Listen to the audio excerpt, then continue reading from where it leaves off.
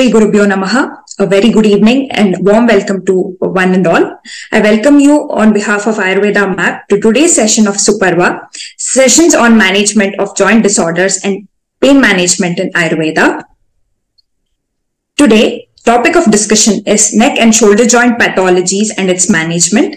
And today our speaker is one of the very eminent and stalwarts of Ayurveda. He's a very famous personality in the Ayurveda fraternity and among students. It is Dr. Muralidhar Sharma sir.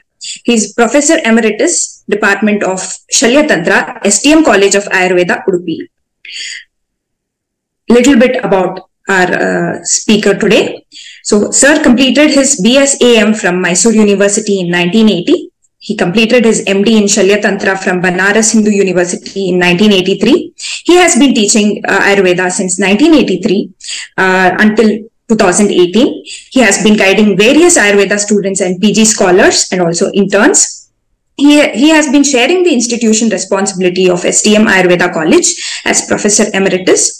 He has published various scientific papers and delivers various talks in different national and international platforms. It's an honor for us to have you in today's session, sir. I once again welcome you on behalf of Dr. Jasul and Ayurveda MAP. Over to you, sir. Okay, thank you.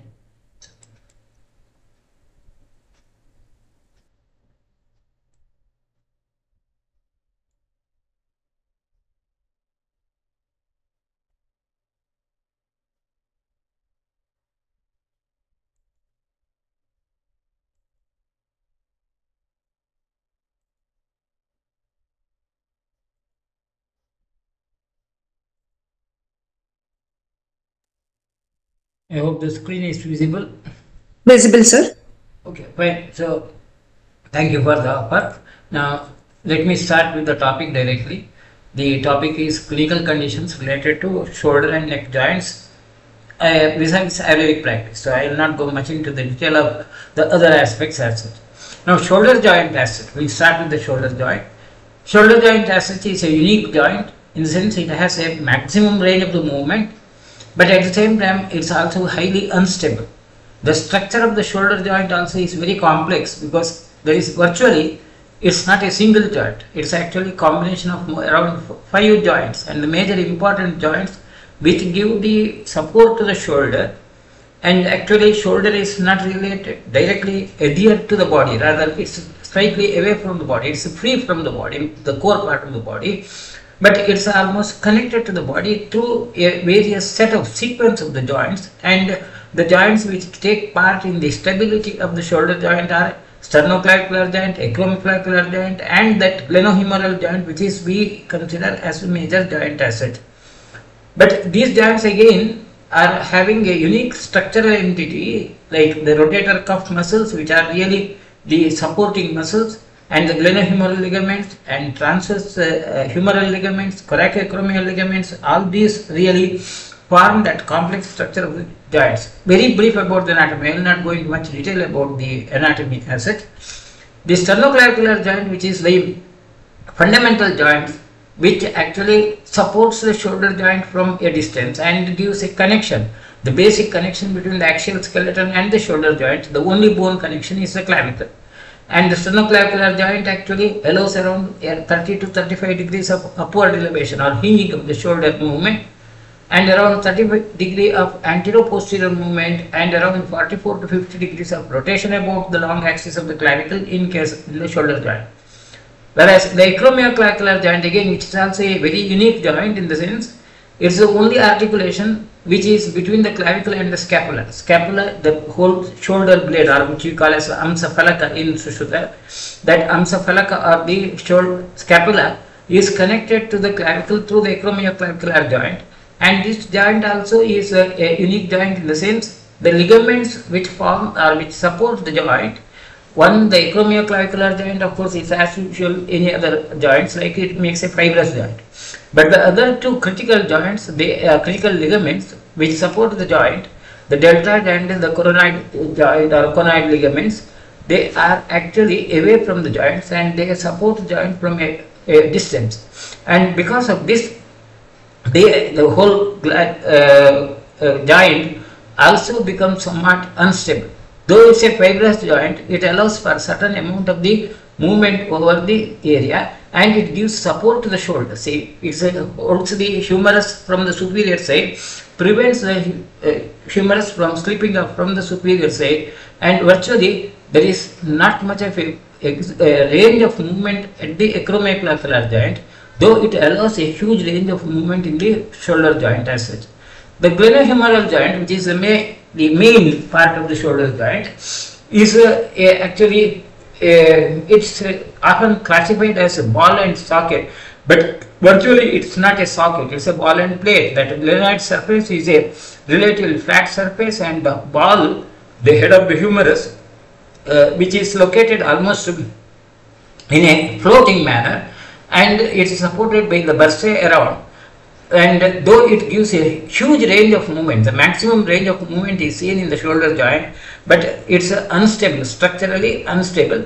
And the glenoid labrum, that the glenoid surface, has a fibrinous and ligament surrounding area, which gives that support to the joint. That glenoid labrum, that lip-like structure of the ligament, cartilages around, and the fibrous tissue, fibrous and the cartilaginous tissue, gives the support to the joint, and the stability of the shoulder joint is dependent upon this glenoid labrum, which is around 2.5 mm thick as such. And the glenoid labrum adds to that fibrinous joint, adds to the depth of the joint, and makes it as a socket. But virtually, if you consider the bony surface, it's not really a socket. So socket-like shape is created by the fibrous substance around the area, which we call as a glenoid labrum. Then the whole support, the strength of the shoulder joint is dependent on the rotator cuff. It's a combination of muscles, which the supraspinatus, infraspinatus, teres minor, and subscapularis muscles, all of them together, they give that support to the joint, and because of these muscles, the joint becomes stable. And this is one of the important structural entity which gives stability to the joint, and important in understanding the lesions related to the shoulder joint. The important muscles and their origin, like conventional anatomy point of view, supraspinatus origin from, of course, from the clinical point of view, it's also important. I don't say that it's not important, but often the people do not bother about this. But the point which you have to note is from the clinical point is the range of movement created by individual muscles, actions as such. Supraspinatus, it helps in abduction of the arms up to about 30 degrees. Infraspinatus, it gives an external rotation to the arm, supports the external rotation of the arm. Teres minor also is external rotation of the arm, takes part in the external rotation of the arm. And subscapularis is mainly for the internal rotation of the arm. The nerves which supply these also, suprascapular nerves supply the supraspinatus and infraspinatus muscles, axillary nerve, the teres minor, and the subscapular nerves again to the subscapularis muscles as well. Then subacromial bursa, another important structure which gives stability to the joint as well as has a role to play with many of the clinical conditions related to the shoulder joint. It's a huge bursa,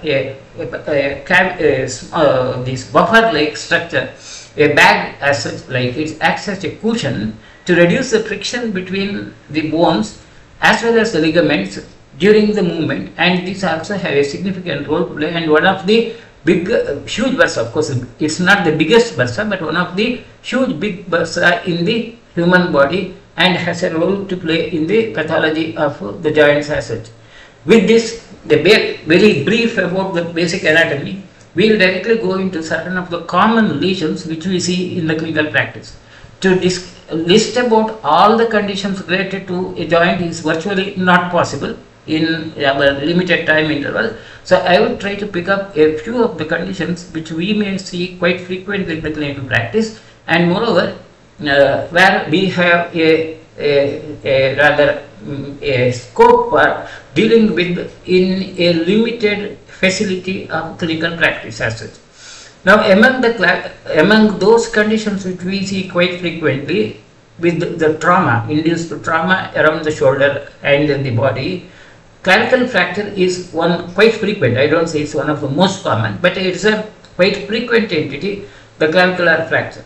The type of the trauma which produces a clavicular fracture could be a direct trauma which is hitting over the blade of the shoulder or the tip of the shoulder, or it also can occur due to an indirect trauma where the shoulder is overstretched like, and the fracture lines would be at any part of the clavicle part.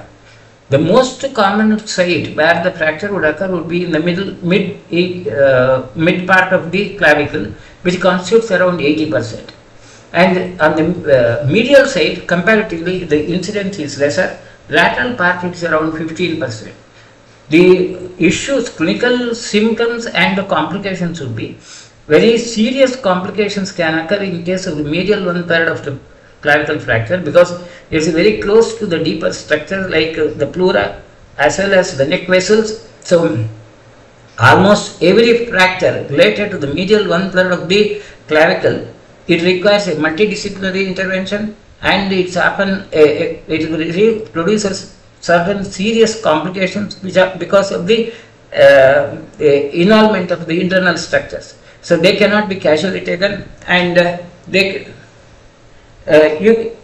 cannot be handled in a simple clinical situation as such. It requires more specialized intervention. Now, from the clinical point of view, the fractures are classified mainly based upon this location of the fracture, and compared to the medial side, the fractures of the middle and lateral 1/3 would have a better prognosis. Symptoms also would be relatively simpler. Clinical diagnosis of these also is relatively easier because the more major part of these, the lateral 1/3 and the medial 1/3 would be almost subcutaneous, and hence the fracture line will be visible, bulging will be seen. And in almost every condition, the fracture of the clavicle and the medial 1/3 and the lateral 1/3 and the middle 1/3, simple immobilization techniques would be enough.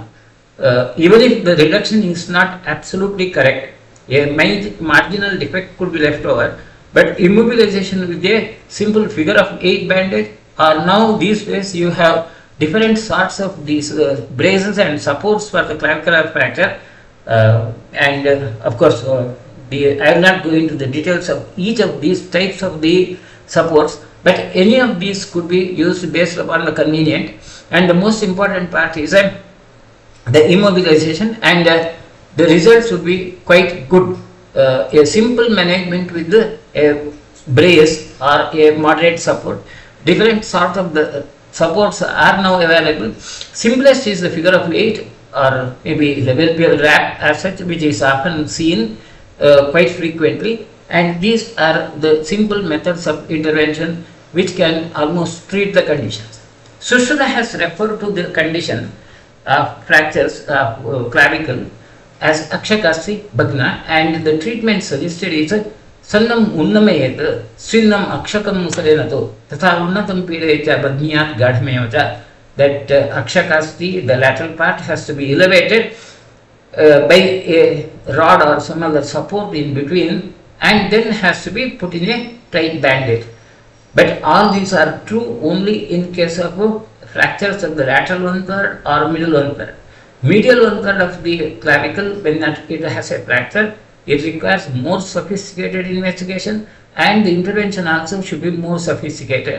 Most of the times there will be some other accompanied complications, and it's always a multidisciplinary approach which is required. So from a general clinical practice point of view, medial 1/3 fracture of the clavicle is beyond the scope of a general practice, whereas lateral 1/3 and the middle 1/3 usually can be easily cured. Now another option, now what happens is that in these fracture conditions, union with the simple immobilization is often good enough, but there could be some situations where either there could be an open injury, or there could be due to the cosmetic purposes, you may require a surgical intervention. Now Sushruta has given another option of the fracture bed. A fracture bed is prepared in Sushruta, where it could be immobilized, as in where you will have some supports across the joints, which are just or maybe rivets over the bed, and they are used for the support, which is also the fracture bed is another of the option. From the current point of view, surgical interventions may be needed even in case of the fracture of the lateral 1/3 or the middle 1/3 if there is a huge displacement and causing either a huge denting of the skin or penetration fracture as such, or a fracture which has resulted in a huge shortening of more than 2 cm or around 2 cm as such. Comminuted fractures where there could be a Z-shaped fracture segment, which also could be a indication for surgery even if it is a middle 1/3 or lateral 1/3. Medial 1/3 invariably it requires a surgical intervention in general. If there is a neurovascular compromise, if there is a damage to the nerves, very rarely it can occur if there is a huge or a powerful trauma, or if the clavicular fractures are displaced and with the it could be like penetrating in rarely, which also can occur. Multiple fractures or open fractures, they require surgical intervention as such. And if there is a established non-union, if it has failed to produce a union as such, or if there is a corresponding glenoid neck fracture, that glenoid or floating shoulder joint also is the other conditions. But luckily from the clinical point of view, such complications are lesser. So real need for surgical intervention in case of the fractures of the lateral 1/3 of clavicle are very rare. And of course, another is a cosmetic purpose. Sorry, there is a spelling error. It's complication of cosmetic purpose. Of course, that's the other way. In cosmetic purpose, every case of fracture of the clavicle may be required to be treated surgically. That's one of the common conditions. Next very common condition would be the glenohumeral dislocation or the real shoulder joint dislocation, which occurs quite frequently.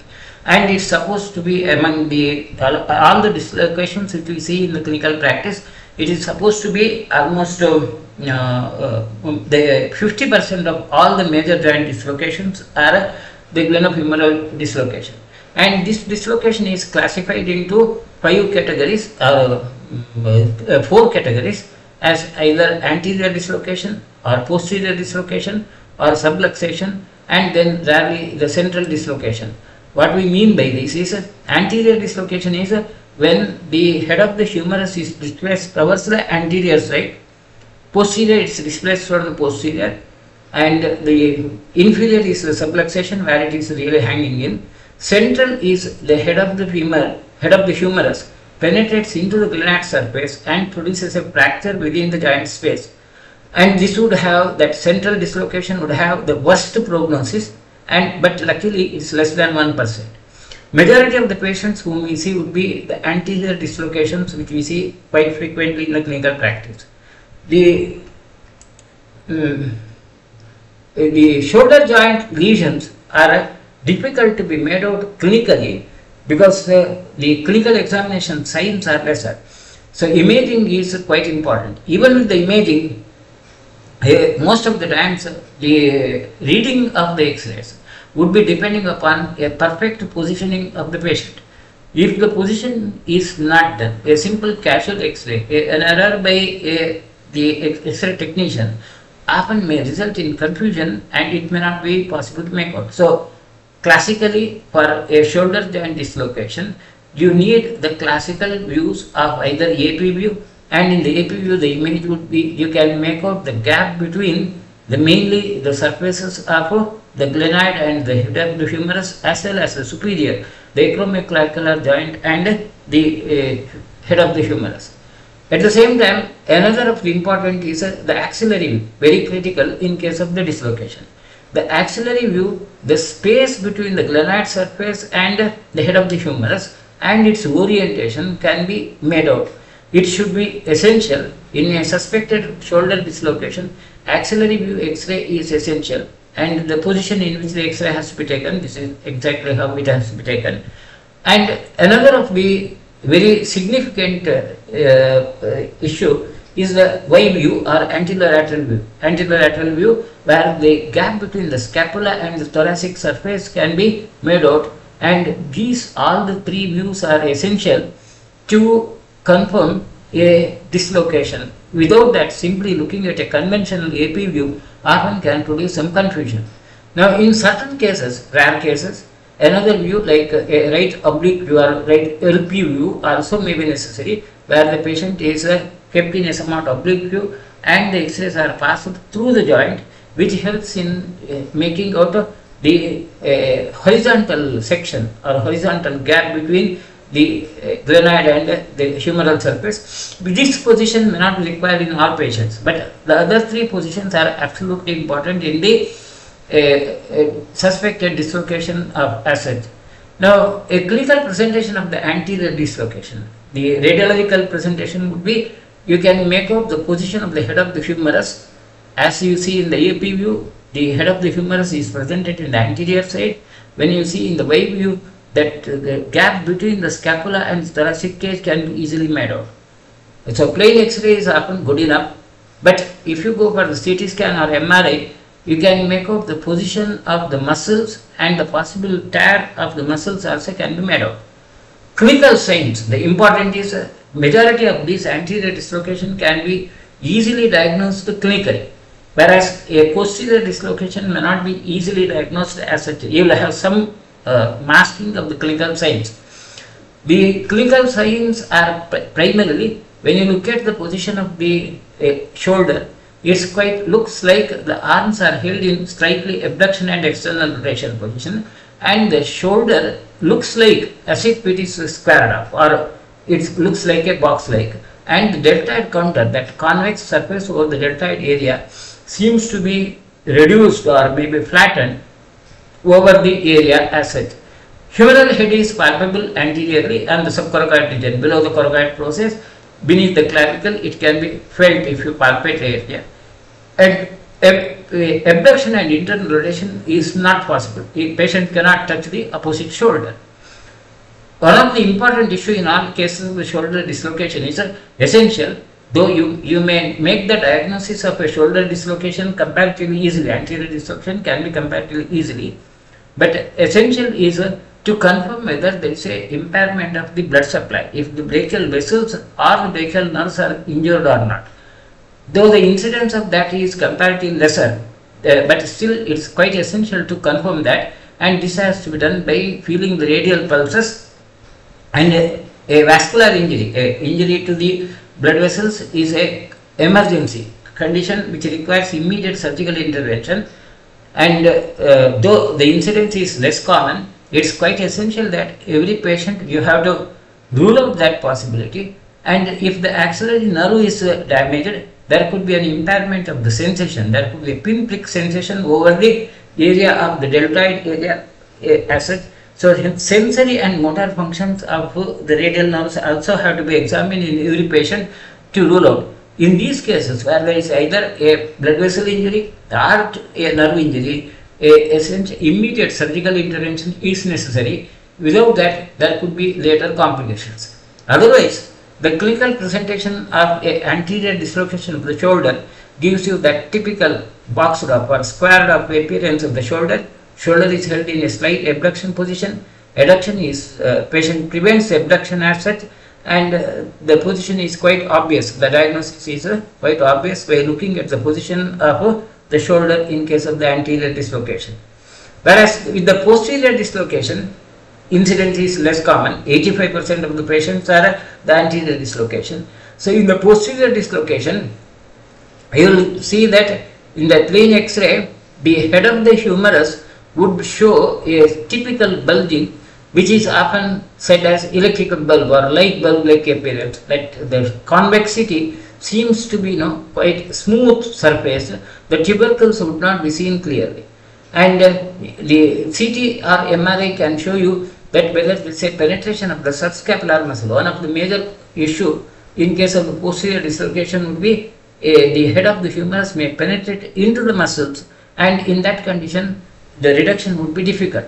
Clinical signs are arm is held in adduction and slightly internal rotation.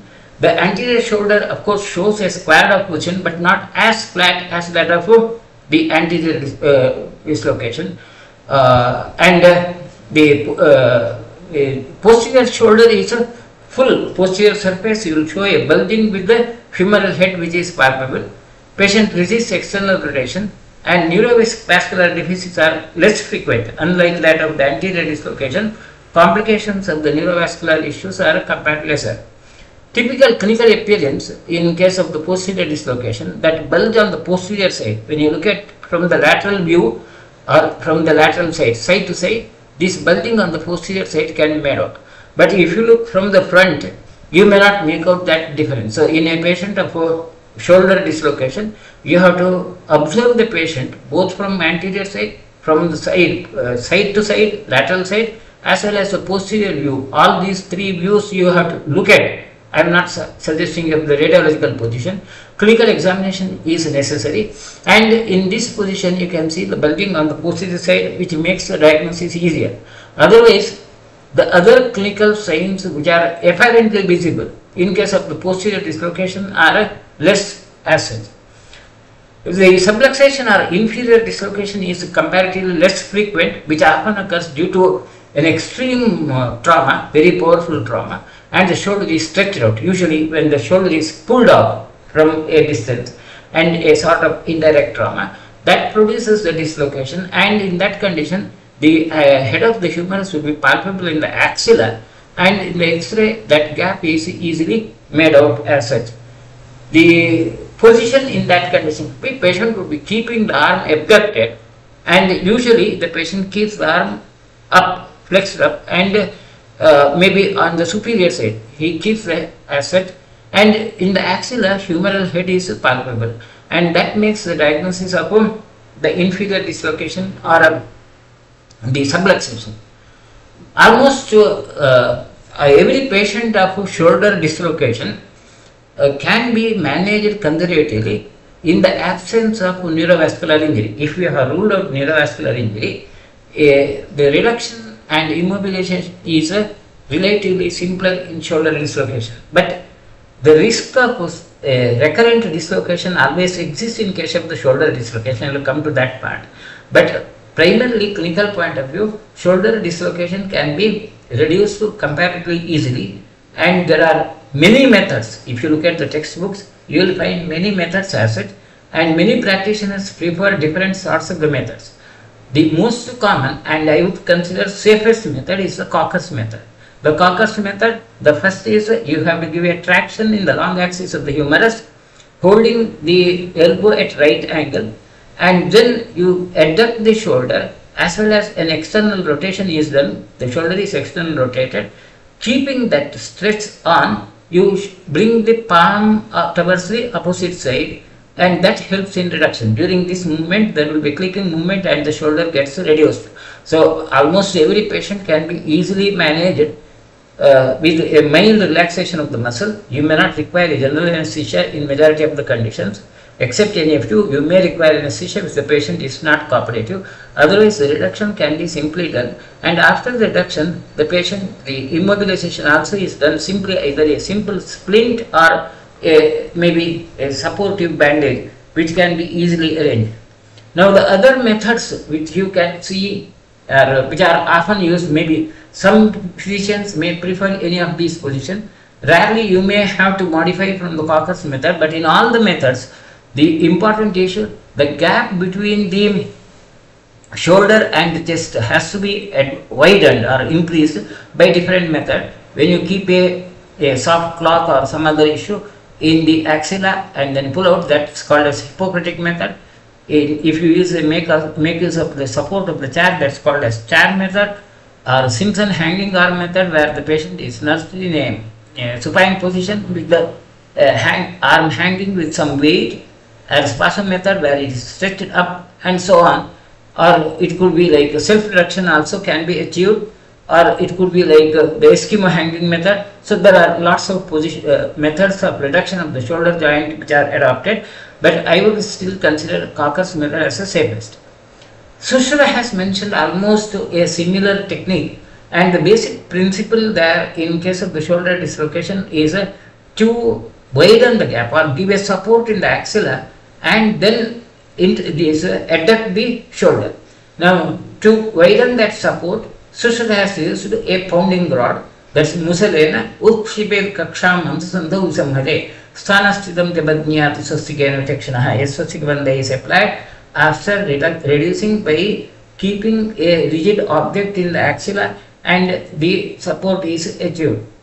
Then, the most of the patients of shoulder joint dislocation, they would recover, but most of the times there will be some rigidity. So most of these patients, they require a maybe rehabilitation or maybe exercise later, and the simplest exercise is what we call as range of movement exercise and for the rehabilitation, which may be required for about 2 to 3 months many times. See, immobilization is for only 3 weeks in general, but later for the recovery of the movement, you have to suggest about the exercises. Of course, again, there will be different sorts of the exercises. Best of the simplest exercise would be you make use of the isometric exercise where the patient is made to stand in front of a wall and then put a pressure keeping the elbow at right angle, gradually raise up the arm and maybe give a support. This is how it is done, and gradually you extend the range of movements and then extend the shoulder. Recurrent dislocation is quite frequent. As per the data statistics, recurrent dislocations are almost 100% in a dislocation occurring at a young age, in between 1 to 10 years. And as the age passes, as in the later half of the life, the incidence of the recurrence is comparatively lesser. So in older patients like 41 to 50 years age, recurrence rate reduces to 0 to 24% comparatively, whereas in between 1 to 10 years it's almost 100%. So recurrence is quite common. And the other way, the percentage gradually reduces as the age increases as such. This is about the statistical incidence, but important is recurrence has almost the major cause of the recurrence is a underlying fracture, which we call as the Bankart fracture, some residual lesion of the joint as such. As far as the this anatomical consideration, these fracture injuries are again categorized into different categories, either Bankart or Perthes, and maybe the osseous Bancroft or Breuer's Bancroft, where the location of the injury is important. Of course, these classifications and study are important from the surgical point of view. And one of the important is that majority of these conditions they cannot be made out in the plain X-ray. Only MRI scan can make out, and now the general trend in the handling of shoulder dislocation is gradually changing. The current generation of orthopedicians would say that every case of shoulder dislocation has to be subjected to MRI scan in the beginning, and that possibility of Bankart injury has to be confirmed, and they suggest a surgical treatment in the beginning, then really trying the conservative treatment. But the established norms of the orthopedic practice is that you try a conservative treatment and then see the results. MRI scan is done only if the patient shows a sign of recurrence, and then you may identify any of these features and then suggest a surgery. So if there are any Bankart injury seen in the MRI, this is the other way. So from the clinical point of view, both these versions are there. Some of the new generation orthopedicians would say that it should be MRI should be done in the beginning and then a surgical intervention is preferable. But the other way, the norm also is universally acceptable, like you try with the conservative treatment, and if there is a complication, go for the MRI scan and then you identify any of these injuries, and in such conditions surgical treatment would be necessary. Recurrent dislocation as such, it requires surgery. A medical treatment would be virtually not possible. If the recurrence has occurred more than 3 times, if more than 3 recurrences, essentially surgical treatment is done. So that's in brief about the glenohumeral dislocation. Another of the joint injury which we see quite frequently is acromioclavicular joint injury, the superior acromioclavicular joint as such. Approximately about 12% of all dislocations involving the shoulder affect the acromioclavicular joint. So what happens is, when you look at the shoulder joint dislocation clinically in the beginning, all your focus would be at the glenohumeral joint, and the management is done as we have discussed. The acromioclavicular joint dislocation either is not noticed, or what happens is, because of the ligament injuries, the ligaments, they may not give away immediately after the trauma. There could be a trauma and the ligaments, particularly the deltoid and conoid ligament, may be injured, but they may not give away at the time of the trauma. But in due course of time, there could be avascularity, and gradually these ligaments give away. So many times the signs of acromioclavicular joint dislocation would occur much later, after 2 or 3 weeks, or maybe at times even after a few months, or when the patient is mobilized, rehabilitated from a shoulder joint dislocation, the acromioclavicular joint injury can be evident. This is again a comparatively quite frequent incident in the clinical practice. And it usually, if the patient is having an injury of the shoulder joint due to a direct trauma or fallen outstretched hand, the chances of acromioclavicular joint injury are more. From the clinical point of view, the acromioclavicular joint injuries are categorized into 6 categories. The important is the categorization is essential, or assessment of these categories is essential from the clinical point of view to decide about whether the patient can be managed conservatively or whether the patient requires a surgical intervention. The categories of type 1 to type 3, they can be managed conservatively, whereas injuries of type 4 to type 6, they require a surgical intervention. The type 1 is where there could be a minor sprain of the acromioclavicular joint, and there are no other clinical signs. The ligaments are intact. The coracoclavicular and deltoid and trapezius, all these ligaments are intact. Only there could be mild tenderness and sprain. So if you palpate, you may feel the tenderness, but there may not be a gap. Type 2 is a rupture of the acromioclavicular ligament and the joint capsule. Only that acromioclavicular joint has given away, but the other ligaments are intact. Particularly deltoid and conoid ligaments are intact. That's type 2.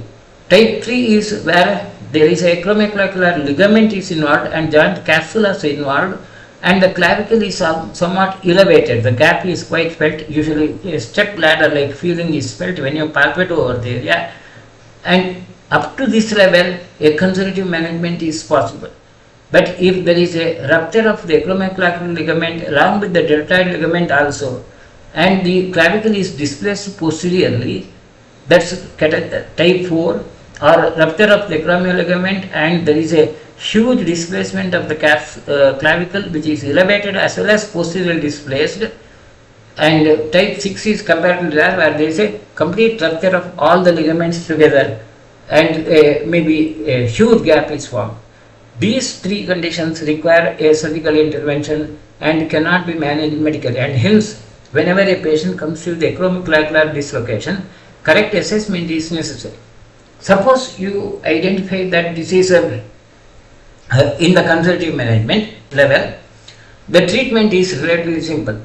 The support which gives or reduces the mobility of the acromioclavicular joint, where the shoulder is, elbow is supported and the shoulder also is supported by a support extending towards the opposite side, is done. Weight bearing on the shoulder is reduced. This would be enough in those conditions which can be managed with the conservative type 1 to type 3. Whereas the other conditions require surgical intervention. The most common complications of the acromioclavicular dislocation are either there is a cosmetic deformity, or most of the times the osteoarthrosis changes, they would occur rapidly.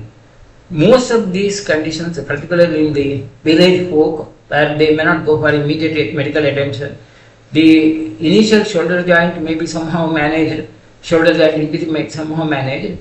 The patients develop the symptoms of pain in the shoulder joint or acromioclavicular joint much later, and they come only in the later phases, where the patient may have even the clavicle osteolysis. The clavicle may become completely reduced, and the shoulder range of movement and upper extremity strength could be reduced, which often mimics that of the shoulder rotator cuff injury, in such conditions. So clinical differentiation would be necessary.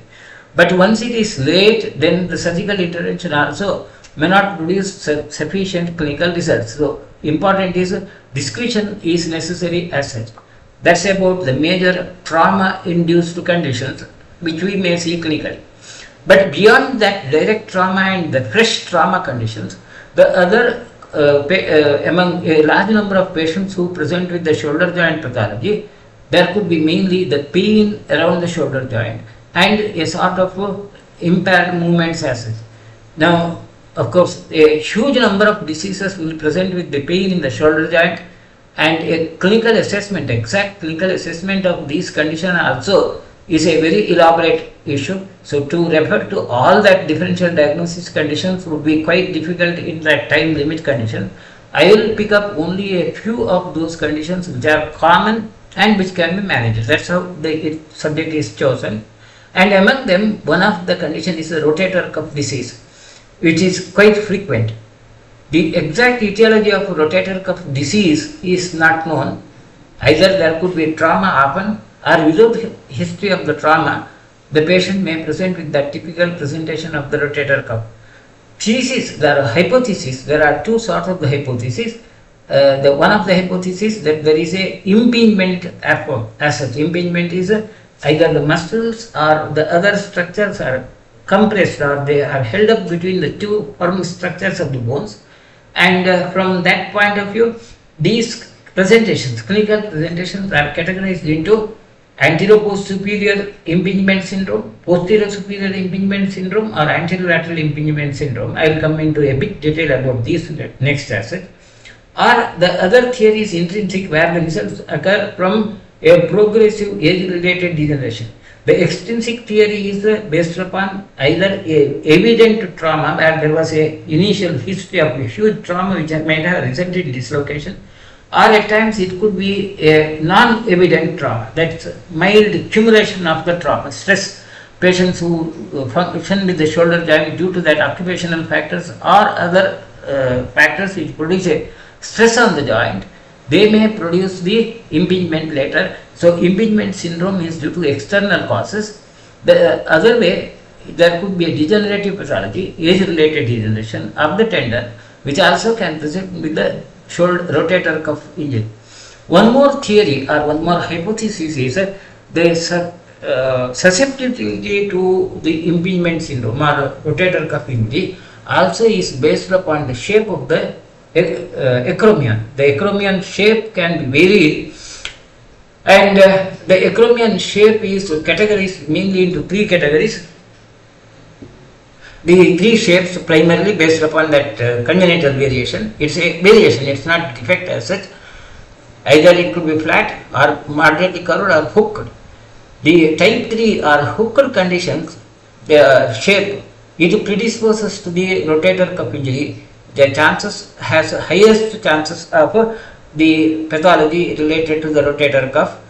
And very interestingly, the Indian races, particularly South Indians, they have a high incidence of these hooked shaped acromions. Acromions in the South Indians is much more frequent than the other way, and the risks of developing the rotator cuff syndrome or rotator cuff disease are more common in such. So this also is another of the hypothesis related to that.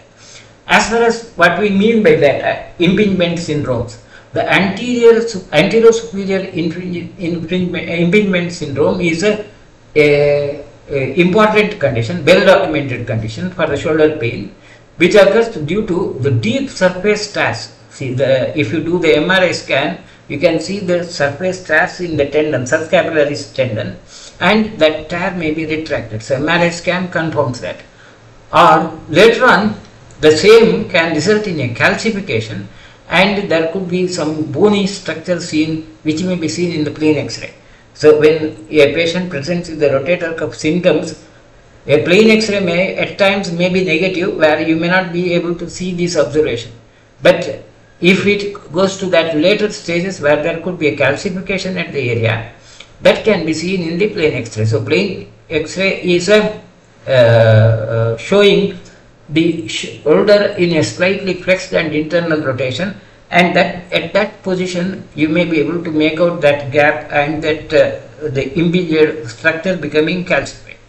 Whereas posterior superior impingement is due to the supraspinatus tendon, which is injured, and it enters into the glenoid cavity, it penetrates into the glenoid cavity, and in such conditions, when the shoulder is held at 120 degrees of abduction, extended, stretched as such, or in extreme rotations, the labrum moves away from the glenoid. That gap between the glenoid and the labrum can be widened. So if you palpated that area clinically, you can make out that glenoid rim, the edge of the glenoid surface, can be felt across the tendon, which often is suspected to be due to minor trauma or repeated traumas, stress as such.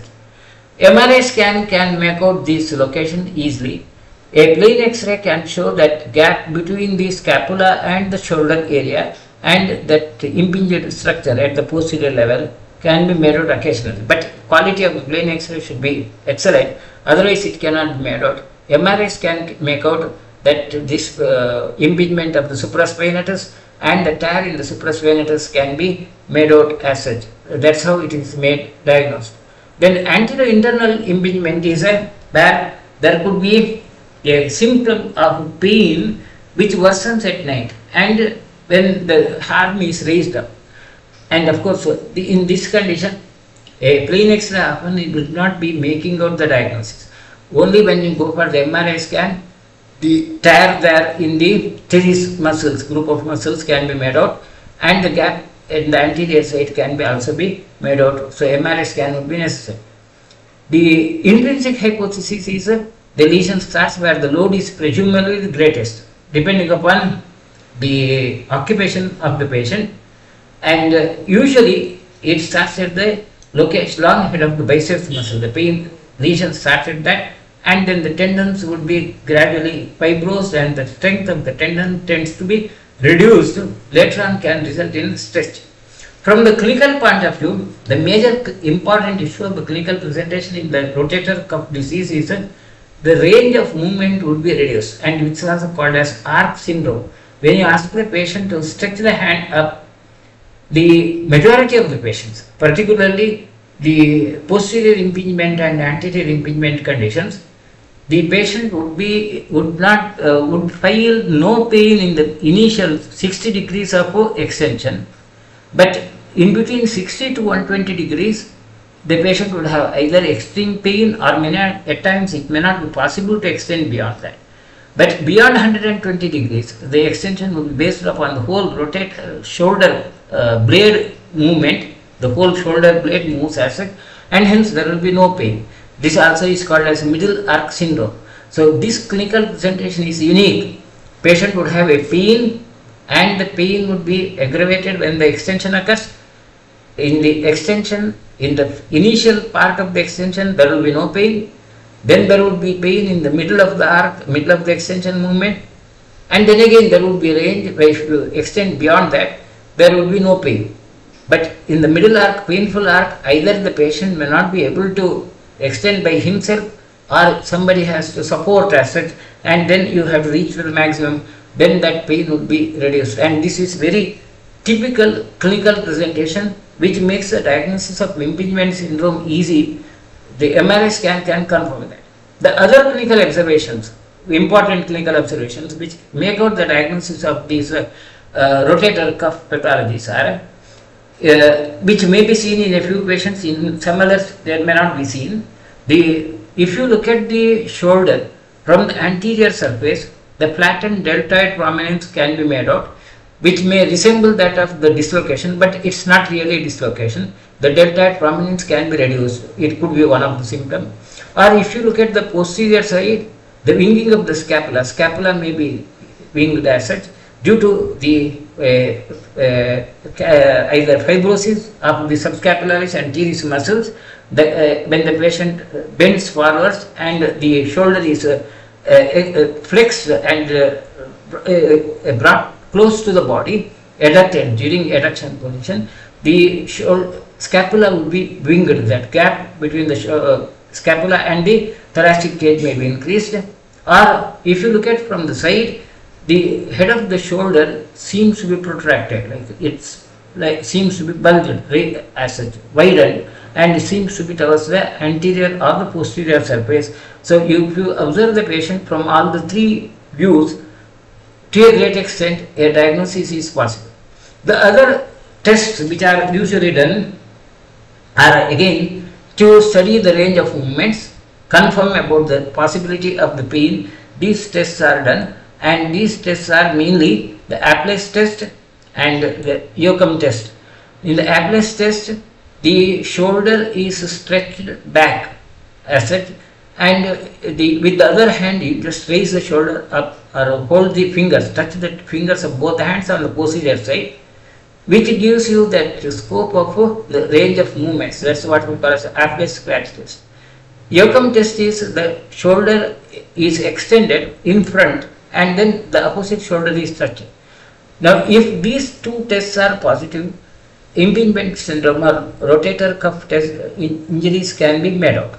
Or simply you can study the normal ranges of the movement and see whether the range of movement is reduced or not. To confirm about whether the range of movements are reduced or not, the normal range of the movement should be known clearly. The normal range of the movement of abduction is around 70 to 180 degrees, adduction 30 to 45 degrees, flexion 160 to 180 degrees, extension 45. These are the conventional basic anatomy which you have studied during anatomy study, the normal range of movements. If the normal range of movements are reduced, then you suspect the rotator cuff pathology. If these Applus scratch tests or Yoakum tests are positive, that also can help to make the confirm the diagnosis of rotator cuff disease. The other tests which we have discussed also are quite critical to make out the diagnosis of rotator cuff lesions. Then the other tests which also are done are the Job test, which is again commonly seen. If you abduct the shoulder up to 90 degrees and 30 degrees of flexion in the plane, and if you prevent that shoulder elevation, if you press the shoulder elevation from the other side, examiner will be pressing the shoulder from getting elevated, then you can see that the arm is, the hand is stretched out and the patient will feel the pain at the area, and it's not possible to abduct the shoulder beyond that. Resistance will produce the pain. That also is called as a Job test, which is done.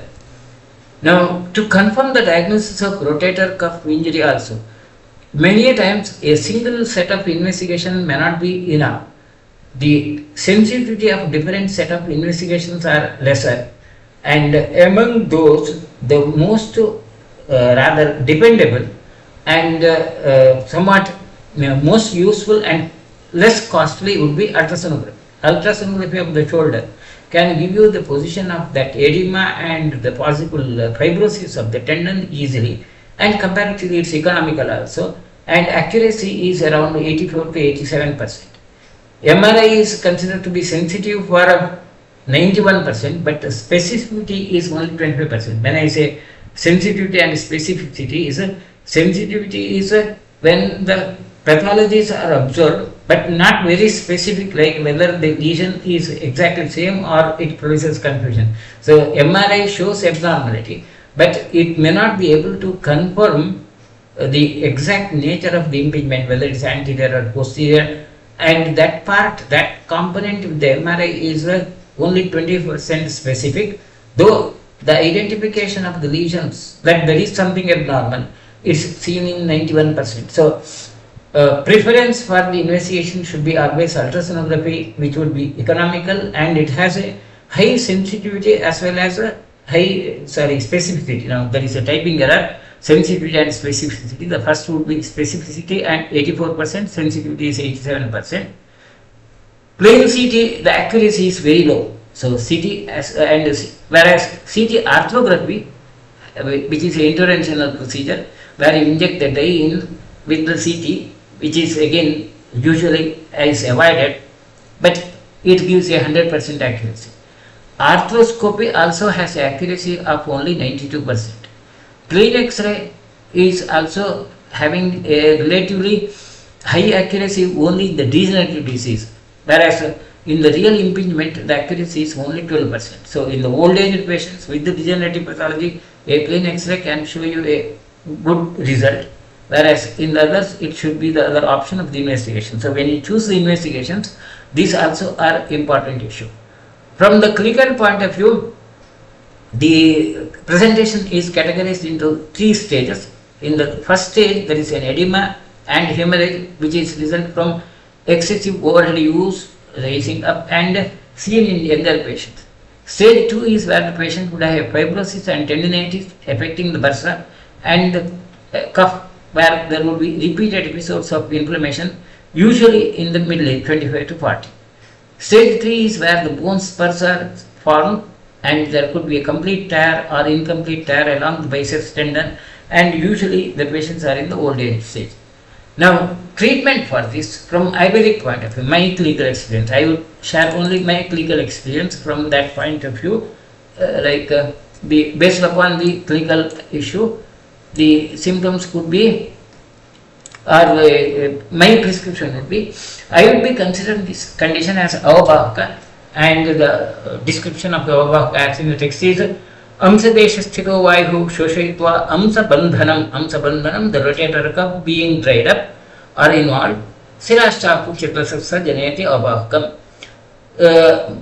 My approach would be the stage 1 where there would be edema, I would consider as amavata, and the treatment would be of amavata chikitsa, and the usual prescription would be Kaishora, Mrityunjaya, Amsarista, and maybe if necessary Ksharabasti, and the results are quite good, much better than the contemporary approach of the treatment.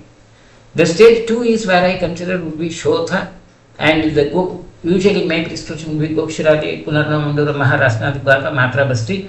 The results are of course dependable, but not as good as in the stage 1 conditions.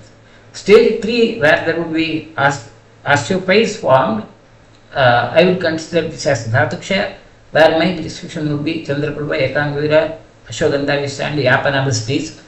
The outcome would be not maybe very dependable or not very satisfactory, but gives some sort of relief to the patient, though it may not be cured. So your approach to the treatment can be according to the stages, and the Ayurvedic prescriptions can be modified according to the stage with the dosha concept as such, and the results also can be made predictable, and the treatment can be made dependable.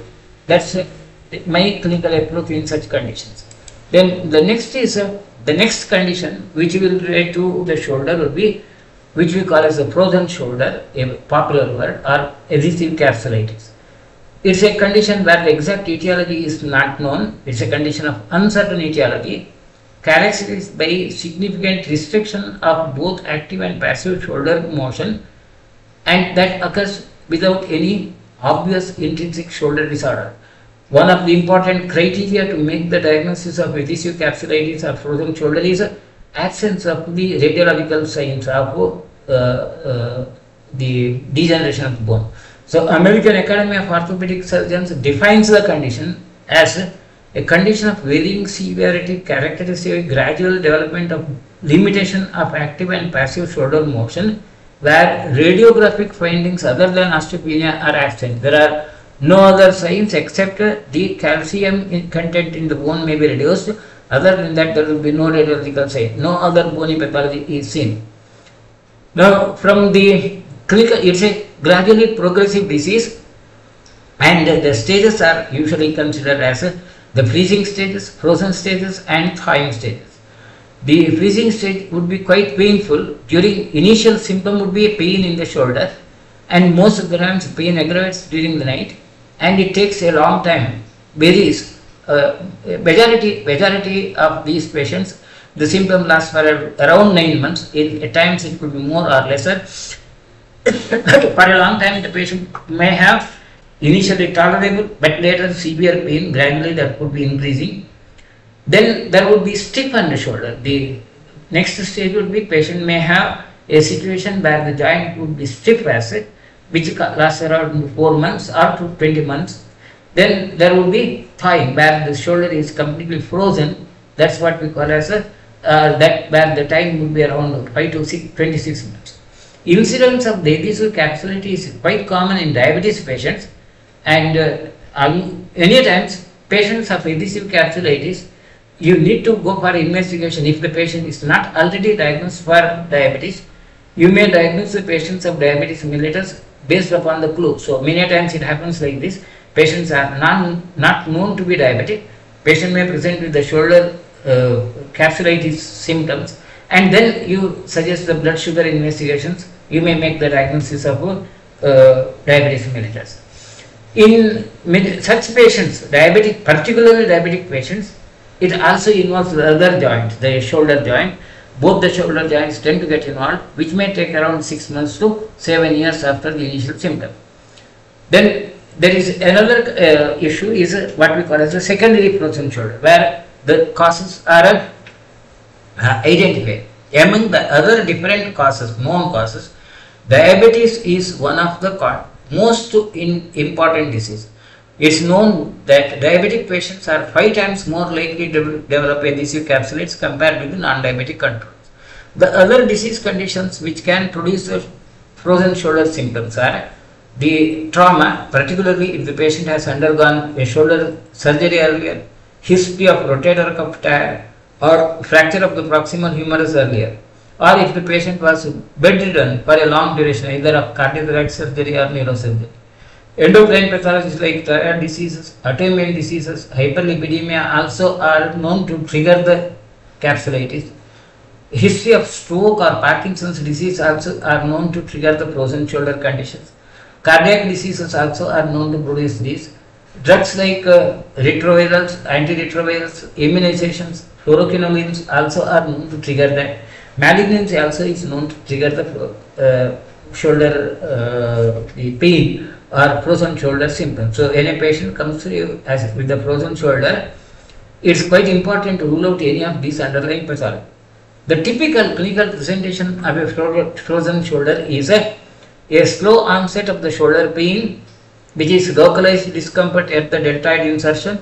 Initially it's only at the deltoid insertion. The initial most symptom will be inability to sleep on the affected side, and the pain will be more at night, Ratri pain, with the sleep deprivation, and gradually it results in restricted glenohumeral elevation. Patient would not be able to raise the shoulder up, and external rotation also may be the other feature. And one of the other characteristics is radiological investigations would be negative when there are no other evidences that is considered as a frozen shoulder as such. From the standard protocol of the treatment, I am not talking about Ayurvedic treatment, the contemporary medical treatment is, once the adhesive capsulitis is diagnosed, the standard protocol of the treatment would be a course of prednisolone or steroids, then a course of non-steroidal anti-inflammatory drug, and the other is subarticular injection, intraarticular injection in the glenohumeral area of a long-acting steroids, or physical therapy, physiotherapies like where the range of movement exercises are done, or at times it could be like physician recommended home therapy. These are the possible options as such. But from our clinical point of view, I would consider this as the Vishwati, Talapratyangulanamya, Kandara, Bahuchesta Apaharani, the Bahuchesta Apaharana. The movement of the shoulder is reduced. That's called as Vishwati. Of course, many times Vishwati is interpreted as a pain continuously. Anyway, that issue is something different where you may have some difference of opinion later. But the patients with the adhesive capsulitis in the early stages, they respond satisfactorily, or rather many times they respond much better than the conventional standard protocol of treatment like steroids with the Gokshadati, Vishmustuti, Ashwagandha and Dashamula Nirohovisti. The only issue is the treatment has to be very prolonged. The upper limit of the duration of the treatment cannot be defined. It may vary to months to years in many patients. So that's in brief about the shoulder joint. And as I am supposed to talk about the neck joints also, I will be taking up a few important issues related to the neck joints, the cervical spines. Among the cervical spines in conditions, pathologies related to the cervical spine, the first of the thing is cervical spine injury. With the cervical spine injury, again I will not go into maximum detail, only minimum, just a outward look of these conditions. About 7% of the patients who have met with a vehicle accident and are unconscious or have fallen from the height would have involvement of the cervical spine. Now this is from the emergency medicine point of view. Patient brought to you in an unconscious condition with a history of trauma. To identify the different lesions would be quite difficult. You may miss the conditions. You will be your attention will be only at the central nervous system, brain and other structures, and hence these injuries often are missed. So you need to consider this fact, like about 7% of the patients would have a cervical spine injury, and about 1/3 of these occur at a C2 level, at the high level. Now this also is important. Injury at the higher level of the cervical spine would have very critical outcome, and particularly at the craniocerebral junction, that's the atlas and axis, the first and second vertebral body, it can be acutely fatal, as in hanging. Hanging is a procedure where the sudden death is produced by producing a dislocation of the atlantoaxial joint.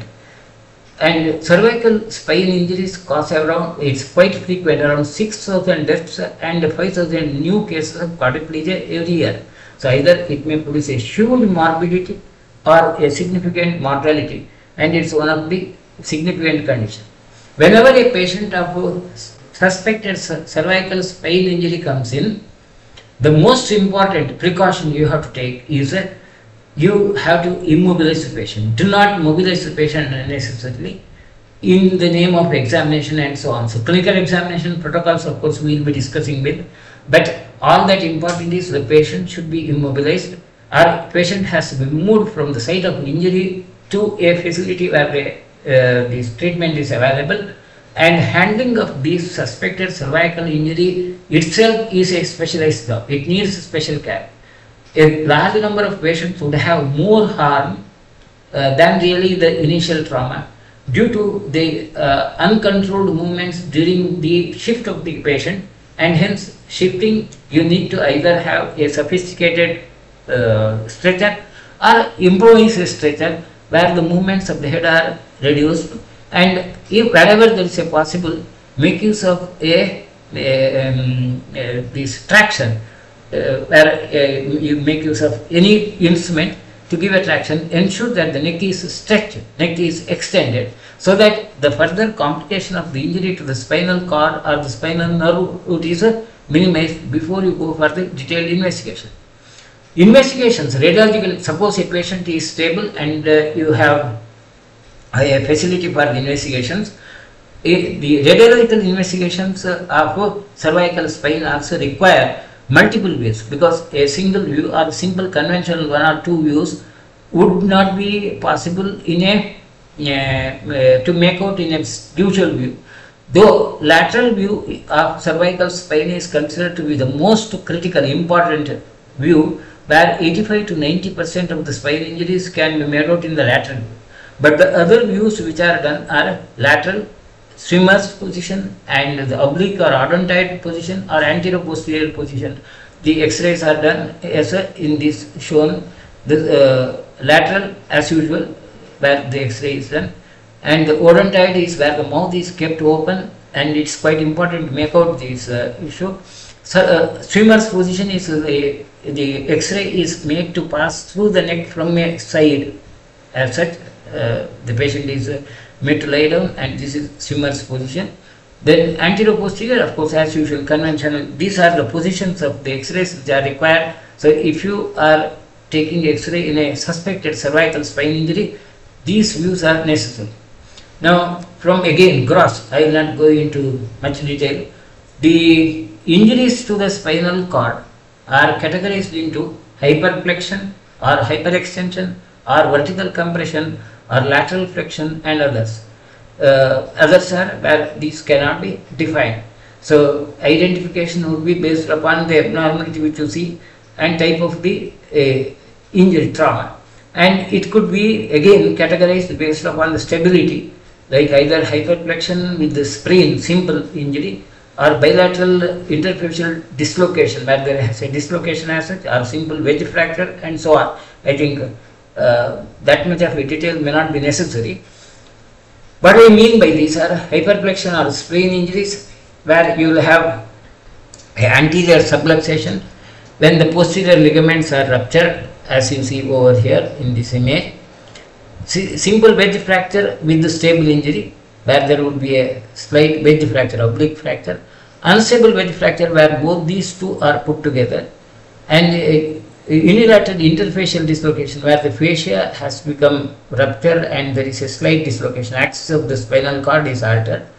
A bilateral interfacial dislocation where the spinal axis is almost damaged and the hemisection, near hemisection has occurred, and teardrop sign is where there is a bulging of the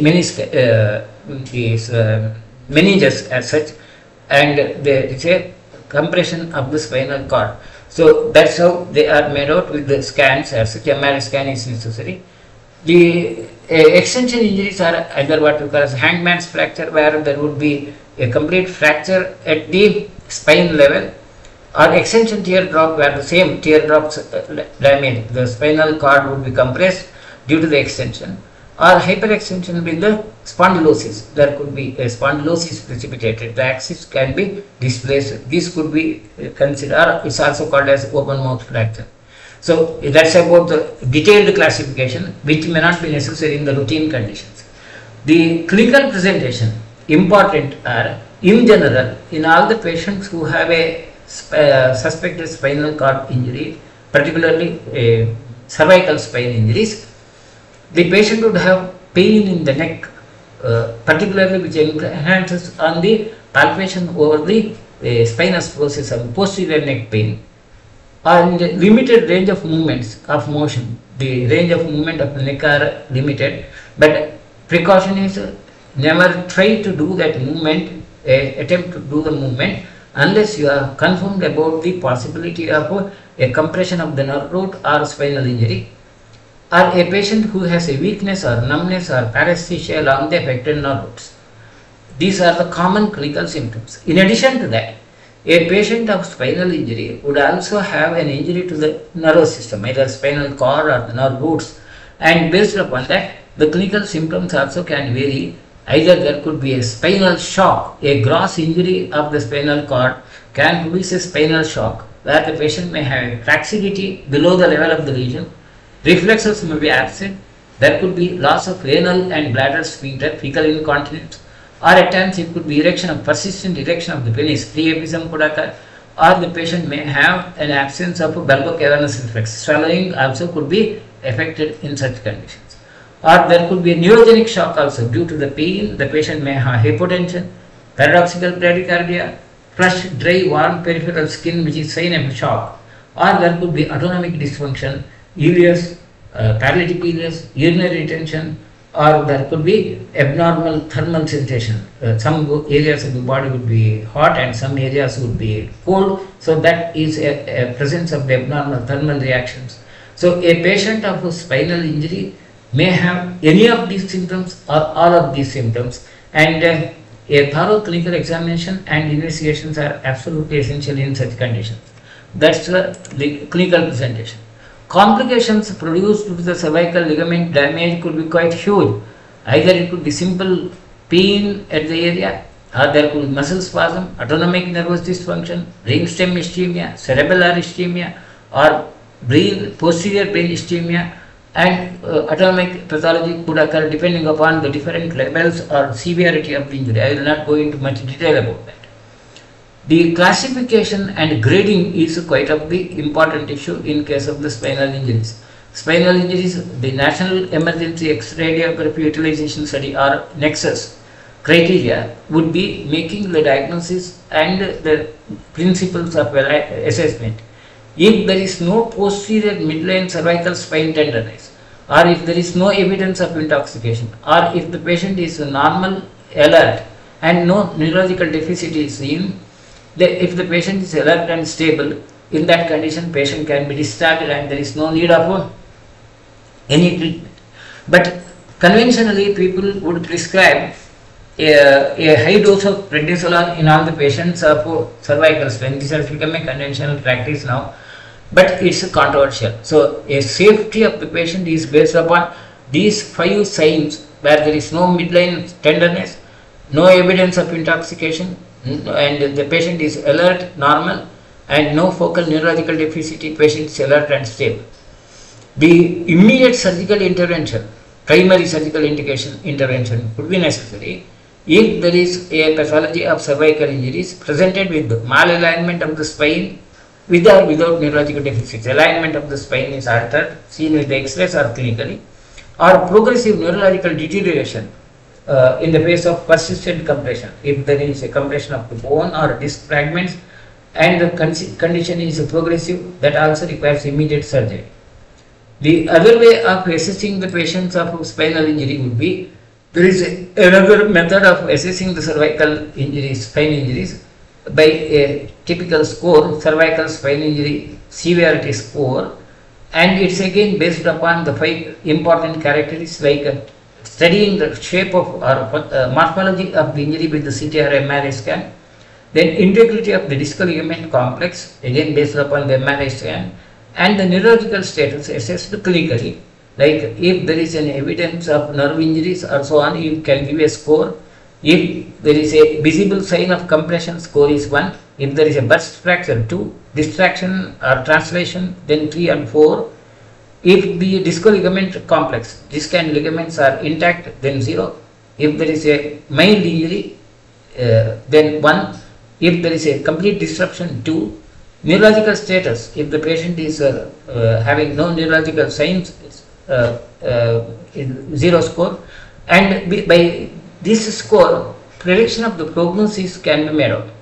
If the score is above 5, the outcome is extremely poor, and the patient requires an acute life support care, and outcome would be poor. This is how the prediction of prognosis is made in case of the spinal injury. Now suppose you have ruled out all such conditions of surgical indications and acute serious complications. In such other conditions, to prevent the complications or prevent the later delayed complications, the usual management is simply stretching out the neck and immobilizing the neck in a stretched out position, extended position. You have different sorts of the collars available with the minimum immobilization. Neck collars are different sorts are now available, soft collars or hard collars are available, and any of these collars could be used. Sushruta has used a technique of that extension. The principle is remaining the same. Important is in a patient of cervical spine injury, the prescription according to Sushruta is you have to stretch the neck by holding at the chin and the occiput bone, grivayam, vivurtayam, pravistayam, adhopiva. All different degrees of extension and flexion injuries are described like vivritta, adhopravishta in such conditions. Avata vadhanoscha pragasya unametnaram pratakusham samam dakva vastrapatthena mestet uttanam shayetyenam satkaratram atanditaha. A kusha or a support is given at around the neck. Now of course you have a ready-made collars available which can be used, and the patient has been nursed in a supine position as such. The guidelines for the spinal injury now, the ACS trauma quality program guidelines, which are quite important now, are the spinal motion restriction devices, the same as I told, different sorts of the collars. They can be used they used whenever that is indicated, and it should be applied to the whole spine. It's not only the cervical spine as such. Cervical collars can be discontinued. Once you have started with that, the cervical collar can be discontinued if without additional radiographic imaging in an awake asymptomatic adult patient with normal neurological examination, no high risk injury mechanisms, that risk assessment score would be lesser, and if there is a free range of cervical motion and no neck tenderness, in only that condition the collar could be avoided, otherwise the collar has to be continued. Then plain radiographs of the cervical and thoracolumbar spine are not recommended in initial screening, whereas a multi-detector CT is the initial imaging study. The CT or MRI is the initial study, and CT is better than MRI as per the guidelines. That's about the cervical spine injuries. Then the next condition from the other non-traumatic conditions is the spondylosis, one of the common conditions, very common incident. Cervical spondylosis is defined as a chronic degenerative condition of the cervical spine that affects the vertebral bodies and intervertebral discs of the neck. Radiological findings, based upon the radiological findings, 90% of men older than 50 years and 90% of women older than 60 years have an evidence of degenerative changes in the cervical spine. This is about the latest statistics presented in 2021 throughout the globe. So, many of the patients may have a spondylosis without presenting a clinical symptom, or many times those clinical symptoms are often not considered as a severe. Patient just live with that symptoms and they may not complain about that. The pathological changes which occur would be, the initial changes would be in the intervertebral discs. They will be losing their hydration and the elasticity. The first of the changes during the degeneration. Then gradually there will be fissure and cracks develop in this disc area. Then the ligaments around, they become inelastic, less elastic. During that stage the patient will have a rigidity. Then there will be spurs, the bony changes may occur, the bone projections may occur. Disc bulges out, initially the space between the disc increases and it bulges out, which again reduces the range of movement, and then the disc may get herniated, may projected, and that projected disc or herniated disc would be producing a compression of either the spinal cord or there could be spinal nerve roots. Spinal nerve roots could be compressed either due to the projected disc or due to hypertrophy of the facet joints. The facet joints, they may become hypertrophied and fibrosed, and that also can produce the nerve root compression. So ultimately, you have the last stage where either the spinal cord is compressed or the spinal nerve root is compressed. Initially, the pathology starts with the intervertebral disc, then progresses, and whole process of this is called as a spondylosis lesion. Of course, often the people use the word spondylitis also, but technically spondylitis is related to only the inflammatory conditions which are in the initial stages. The presentation, clinical presentation of the spondylosis is again detailed as such. It starts with usually in the elderly patient is a accumulation of degenerative changes, commonly seen in the elderly patients, and usually patients below younger 40, only 20% have degenerative disc spaces, disc lesions, and only 4% have foraminal stenosis, that where the nerve is compressed, which is confirmed by MRI. As persons older than 40 years, almost 60% would have a degenerative disc disease, and only 20% would have the foraminal stenosis or spinal nerve injuries, nerve damage would occur. So there would be the clinical presentation varies according to the stage or the age in which the patient presents at. Trauma, the role of trauma is controversial, whether really there is a history of trauma or not, controversial, but the popular theory is there is a repetitive subclinical trauma, which is like carrying heavy objects or so on, are supposed to be the other causes. Work activity is known to be presented or very frequently known to be the cause for the spondylosis is significantly higher in patients who carry the loads on their head. But now you have another set of the patients who use system quite frequently, like software people, also have spondylosis risk quite high because the neck is held in a single position and the range of movement is not given freely. There is a role of genetics in the cervical spine also is controversial. Some people have some evidence, people claim that there are evidences of genetic pathology, but the exact nature of the gene is not known. As far as the clinical assessment, radiological assessment of spondylosis by X-rays, which is again is quite difficult. Rather you have to have a very meticulous approach to study the X-ray to confirm the spondylosis, and the standard protocols would be to assess the different angles. In the lateral radiography lateral X-ray, you have to study the tangential activities, tangential axis. The first is the Cobb method. Cobb method is where you draw the tangents, the vertical tangent and then the oblique tangent, lateral the angle is assessed. If the angle is more than 25 degrees, that is suggestive of a spondylosis pathology. Or the other way is a posterior tangent method, where you draw a straight line from the C2 to C7 and the measurement of the cross-sectional area. That area studied, if it's more than 2 centimeters at C2 level, that also is suggestive of the pathology. Or if the nuchal ligaments are ossified, you can see the ossification of nuchal ligaments as such, and the neural foramen, cervical neural foramen can be measured, size can be measured, and if it is reduced to less than 1.5 centimeter, that also is considered as a sign of spondylitis.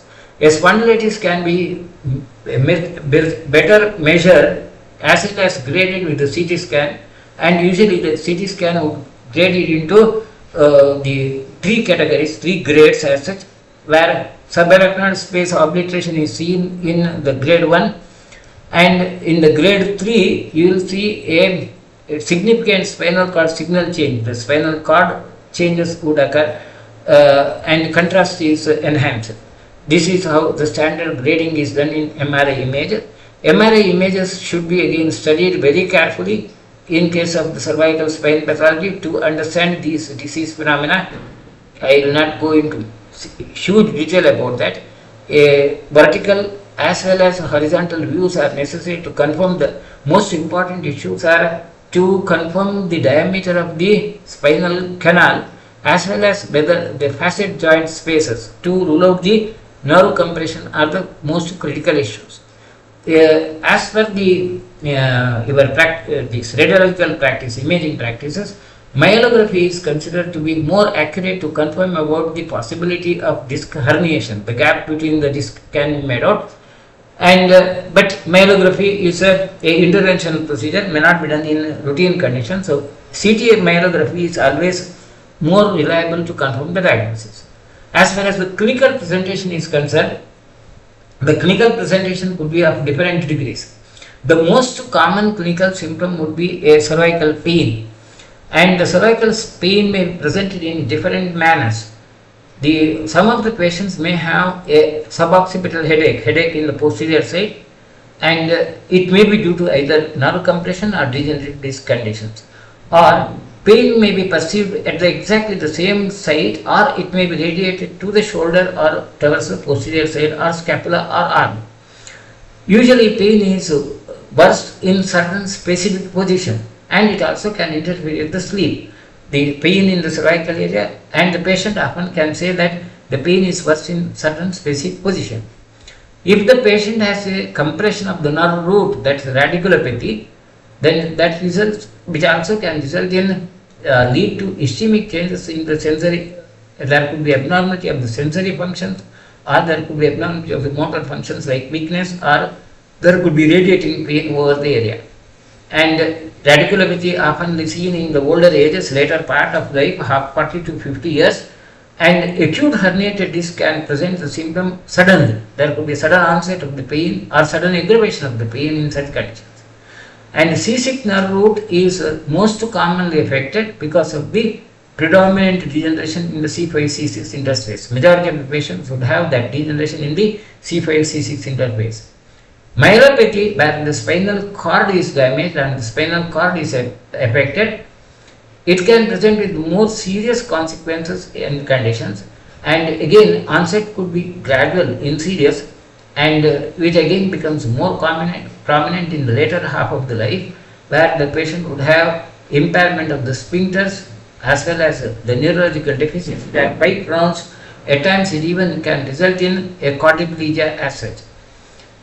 From the myelopathic conditions, they are again categorized into 5 categories. Transverse lesion syndromes, where the patient may have involvement of the specific corticospinal tracts as such. Again, I will not go into the detail of clinical presentation there because the time is, actually we have crossed the time limit. It can present with the motor syndromes due to the involvement of the corticospinal horn cells. The patient may have the motor functions impaired at the specific zones as such, or the patient may have a central cord syndrome where motor and sensory involvement is more in the upper extremities than in the lower extremities. Or it's a Brown-Séquard syndrome where there will be unilateral cord lesion with the ipsilateral corticospinal tract involvement. This again, Brown-Séquard syndrome also is a very unique presentation where the patient may have a impaired thermal sensation on one side and the loss of pain sensation on one side, and other side there could be loss of motor activity, which is a very typical condition. And the brachial neuralgia or compression of the nerves also can occur in myelopathy conditions. That's how the myelopathy is made out. Other rare presentations could be, there could be a numbness in the hands, glove-like sensation, or tandem spinal stenosis with cervical lumbar stenosis, both lumbar as well as cervical lesions together, with presenting neurological claudication, gait abnormality, and both lower and motor neuron signs could be presented. Dysphagia is a rare condition, or vertebrobasilar insufficiency or vertigo may be seen in a few of the patients as a clinical presentation. The important clinical tests which are usually done to confirm the spondylosis are the Sperling sign, where the patient's neck is extended towards and bent towards the side, lateral side, which produces a pain in the radicals. The radiating pain could be confirmed. Or Lemaitre sign, where when the patient's neck is flexed, the patient will feel a generalized shock, like electric shock like condition. Hoffman sign is when the middle finger is nicked, like if you just pinch the middle finger, the thumb and the index finger, they would show a flexor response. There will be a reflex contraction. They will be contracted. This also is a sign to confirm the radiculopathy. These are the commonly used clinical methods. The other symptoms of spondylosis which are quite significant are distal weakness, decreased range of movements in the cervical spine, a clumsiness of the hand movements. Often patients say that they cannot hold or they cannot do fine jobs as such. Loss of sensation in the hands. Reflexes would be exaggerated in certain of the patients, and gait may be altered, or extensor plantar reflex. Also upgoing two nail reflexes could be seen in severe myelopathy. Any of these symptoms or all of the symptoms would occur.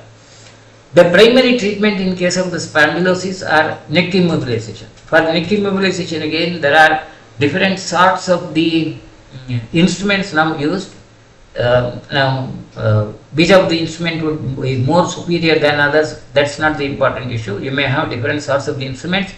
The best of the thing, convenient would be simple soft collar. Then the other instruments are often used. Another of the treatment which is usually done by the conventional medical practice is epidural injections, so that the patient would not have the pain, where the concerned nerves would be desensitized with epidural injection. From Ayurvedic point of view, I would consider this as a common clinical sign of the Vata Vyadhi mentioned, where Grivayashta Hundanam, that important pain presentation as the sign of the Vata Vyadhi. And as far as the prescription is concerned, I would be preferring the prescription of Goksharabi, Vishamusya and Avipatika Churna with Tailadhara and Dashamula Nirohasti in radiculopathy. And the results are quite reliable. You may have much more satisfactory results than the other way. But if the patient has developed myelopathy, then I would consider this as a Margaranajanya Vata Vyadhi, and I would be prescribing Chandraprabha Kamvera Abhrapasmayuta Tapyadi and Yapanagasti. Outcome may not be very satisfactory, but patient would have a significant relief in such conditions. And the medical issues, complications which can occur in a patient of cervical spondylosis could be that myelopathy, paraplegia, tetraplegia, recurrent chest infections, pressure sores, recurrent urinary tract infections also could be produced in a patient of spondylitis, and these conditions may have to be treated with the specific target approach treatment as such. That's about as such. Surgical intervention may be necessary if the patient has a progressive neurological deficit or there is a definite compression of the cervical nerve root, and if the pain is very severe, surgical treatment may be necessary. But even the outcome of surgery also is not so good. And with this we will conclude, though I have not dealt with all the conditions, at least a few of the important conditions related to the joints are discussed, and the points would be, the important points which we have to know are The shoulder and neck joint conditions require meticulous evaluation. The clinical evaluation is quite important, and the approach also should be graded. You cannot have a general principle or general single line of treatment for all the diseases, and the treatment has to be assessed. If you do that meticulous graded approach, Ayurvedic treatment protocols have a significant impact on the clinical outcome. With this, let me conclude. Now, if there are any questions, I will try to answer and then wind up. Thank you. I think there are some questions. Management, there is one question like... Sir, can I read it for you, sir? Okay, I'm just going through that. Okay, What should we do in case of malunion of fractured clavicle bone? See, malunion, it requires surgery. Malunion of clavicle, the treatment would be surgery as such. Then what should we do in case of malunion? What is the prognosis of canal stenosis at cervical level? What should be our approach to management? I think I have clarified. If there is an obvious canal stenosis, the treatment is surgery. But the surgical outcome also is not so good, not so satisfactory. It often is poor. So the choice is left to the patient. When a patient comes to me, I would always say, give the choice to the patient. If the patient prefers surgery, that's fine. If not, you will have to manage the conditions medically. And my prescription would be in a spinal canal stenosis. I would consider this Marga or Nivata Procopa, and what I have suggested, like the prescription like Chandraprabha, Kangvira, Abrakavasmatapya with the Yabana Bastis. That's what I generally use in my treatment, in my practice as such. Then the spinal injury Ayurvedic management. I think I have clarified. If the spinal injury has a high score in the high risk conditions, that a life support is required, there is a very limited scope for Ayurvedic management. So initial conditions, when the patient presents with the spinal shock stage, which I have clarified, virtually there is not much of a scope. But later, in the later conditions, definitely yes, we can produce some changes. But in all the conditions, if there is a neurological deficit, like a quadriplegia, paraplegia, the outcome will be poor. But still, with the same line of treatment of either Adharanga Vata or Vata Vyadhi, you can produce some changes in the outcome. Then, when the patient went through surgery related to the spine, how much time would be, I think, I do not say that how much time as specify the time, but in the patients after surgery, within maybe 1 or 2 months, we can start our treatment. See, once the wound is healed and the bone is stabilized, the basic treatment of the surgery in cervical spine is to fix the bones, the bone stabilization. Once the bone is stabilized with the different techniques, now surgical techniques also are different. When you put an implant, the time taken for the bone stabilization would be more, and if it is only a arthrodesis created, it may be lesser. So once the bone is stabilized, we can start our treatment. Then what causes wasting of supraspinatus in the treatment? As I told you, the impingement, the nerves when they are compressed, that results in the wasting of the muscles. So when the muscles are wasted, that confirms that there is a nerve compression. So wasting of the muscle is a sign there. Then what should be the approach to manage Erb's palsy and brachial nerve damage? Okay, now that's a different issue. Brachial nerve damage due to the Erb's palsy is due to the compression there. And my usual prescription would be Gokshadi, Gugula, Ekangavira and Ashwagandha. The majority of the patients would respond to that as such. Erb's palsy can be somewhat better managed with our Ayurvedic treatment protocol than the contemporary. In the contemporary surgical, this medical approach, the outcome is not very satisfactory as such. That's cervical, the Erb's palsy is a brachial nerve injury, so it's not under the category of the shoulder disease, joint disease. So I have not referred to that part in the presentation as such. Okay, fine. Are there any more questions? I think there are no more questions. Any more questions from the participants? If you have any questions, you may unmute yourself and also ask. There is some question like in shoulder ligament tear treatment of shoulder. I think I have clarified. If the shoulder ligament tear it results in which ligament. That again depends upon which ligament. I think I have discussed that somewhat in detail. The management would be according to that specific injury. See, there are two approaches in the shoulder injury. There are two approaches.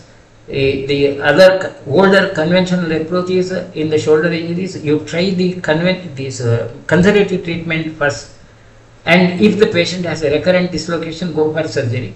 Whereas the current approach, the current generation of orthopedicians prefer the other way. They prefer a surgical treatment in the beginning and MRI scan. I think that part I have clarified to a certain extent. That's there is a sort of controversy in that issue. But I think that older approach is more preferable than the current approach. Then what is the Ayurvedic treatment for shoulder ligament injury after surgery if there is no relief? So if the surgery has failed to produce the relief, then you have to evaluate. I won't say that there is a very specific condition or protocol of the treatment.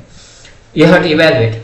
Most of the times the failure or the patient continuing to have the pain after the surgery, as I have seen in many of the patients, would be due to the edema in the tendons and the ligaments. Ligaments become edematous or fibrous. So in such conditions, patients would better respond to Maharasnadic Vata. That's what I usually prescribe with Gokshaladik and Maharasnadic Vata in that condition where there is a edema in the tendons. But if the surgery has produced some other complications like a damage to the nerves or the bones are not united, then the whole issue would be more complex. So I think answer to that question would be case specific. So it may not be possible to give a generalized statement. Then management of cystic lesion in shoulder joint. That cystic lesion is suggestive of a degenerative pathology of the cartilages and the ligaments. So in that condition, usually my prescription would be Gokshaladik Mandora and Maharasnadic Vata. Shotha Chikitsa, that's the usual prescription, and patients would respond somewhat satisfactorily. Then okay, fine, there are some saying thanks. Right. Any more questions? Any more questions from the participants? Fine. Okay. If there are no questions, we will wind up. Sure, sir. Thank you so much for elaborately explaining different neck and shoulder pathologies and its management. It's indeed a privilege and honor for having you with us today, sir. Thank you so much. And on behalf of Dr. Jasul and Ayurveda Map also, I thank you once again. Thank you so much for joining. Also, we look forward to have further more sessions with you in the upcoming classes. Thank you so much, sir. Thank you. Thank you. And also participants, thank you so much for joining today. See you all in the next session of Suparva. Until then, signing off. Dhanyavad.